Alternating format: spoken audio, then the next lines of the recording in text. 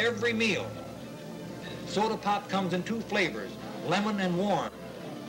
That too is standard throughout Russia. The heavy white bread is very delicious, but every meal for 3 weeks, it begins to lose something. So the flat, unleavened bread of Bukhara was a welcome change. The main dish was a sort of kitchen surprise. Not bad, but not really good either. Oh yes, I must mention the abacus. Not once in all our travels did we see an adding machine. The abacus is on every counter. The Russians are so proficient with this ancient device that I swear they could total up a column faster than our machines.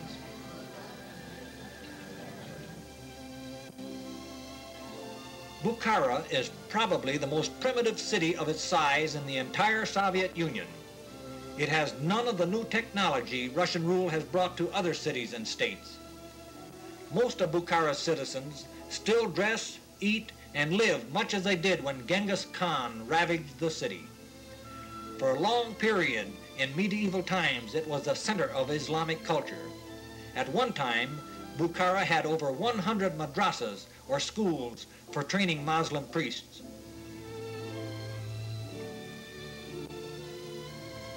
Here are the remaining ruins of a great wall that encircled the oasis of Bukhara for a total circumference of 200 miles. In the beginning, the wall was built for defense against marauding bands of thieves. It was soon discovered that the wall had a secondary value of no little importance. It prevented the perpetually shifting sands from periodically covering the oasis. There were 11 gates in the wall. Over each gate, a fort such as this controlled the traffic passing through. Each fort stabled fast horses for communication with the Emir's palace. A small outhouse still serves as home for an Uzbek family.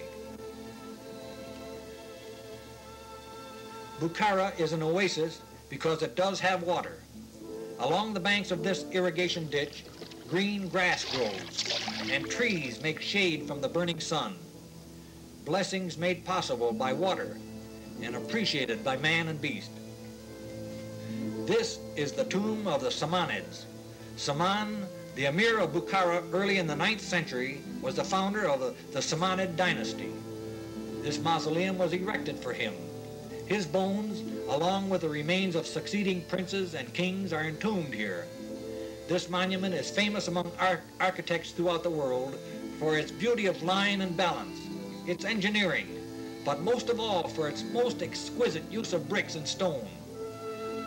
Let your mind contemplate for a moment the micrometer exactness with which these early masons placed each piece to create this masterpiece. In the center of this history-rich city is the citadel. It was a formidable fort and at the same time the palace of the Emir.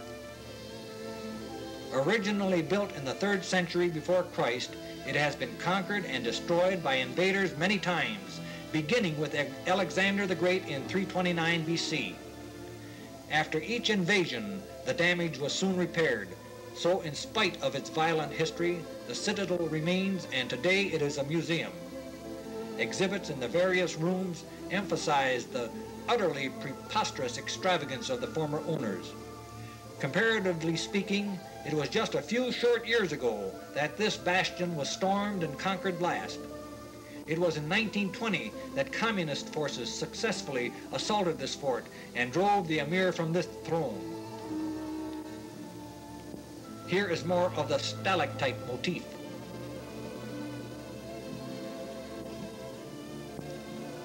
The Emir escaped with his life and fled to Kabul in Afghanistan, where he was reputed to be a tea merchant.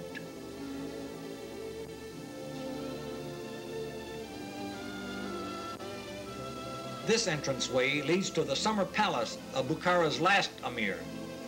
He completed it only months before he fled the Commies revolution. Bukhara was founded more than 2,500 years ago, and since that time was under the rule of countless kings or emirs. There have been good, bad, and indifferent, the gentle, the just, and the cruel. But Bukhara's last, the Emir Abdul Ahad, was the cruelest, most despotic man who ever sat upon the throne of the Emirate of Bukhara. He was the kind of man who took pleasure in throwing his fellow man into a pit infested with bugs whose bites tortured but did not kill. This was just one of his amusements. Beheading with a scimitar was considered fine sport, and he had many more too gruesome to mention. He maintained a harem of more than 100 wives. Some say the number was closer to 400. Just imagine kissing 400 women goodbye every morning before hieing off for the bug pit. With 400 of the kingdom's prettiest gals, this dope thought it was fun to watch bugs. The palace grounds now serve as a public park. It features a large poster of a child-loving, benevolent Lenin, which he was, anything but. We are spending our last day in Bukhara on a walking tour of the nearby medieval buildings in the heart of the city. The doorway we just saw leads to the bazaar. This is the ancient marketplace of Bukhara. The domes are interconnected to form one large building. Many towers and steeples are crowned with stork's nests, but I never did see a stork. Here is the infamous Tower of Death, so called because many hapless wrongdoers were forced to leap to their doom from the balcony. Known as the Great Minaret of Bukhara, it is 135 feet high. It was built by the Muslims in 1127. Although built for the purpose of calling the faithful to prayer, it was often used to send smoke signals to lost caravans. This evening, we catch a plane for a night flight to Moscow and home. This is our last opportunity to talk with the man on the street. Like everywhere else in Russia, the people are sincere in their friendship. The elusive blessings of world peace could come to this earth if the heads of these two great nations would find friendship and understanding. In the past 3 weeks, we have traveled 10,000 miles inside the great and vast land known as a Union of Socialist States of Russia. We were impressed with the progress made under communism as opposed to life under the czars. There are places and products as fine as anything we have, although on the average they trail us by 30 years, and they can never catch us. Our one great, overwhelming advantage is the fact that we have God.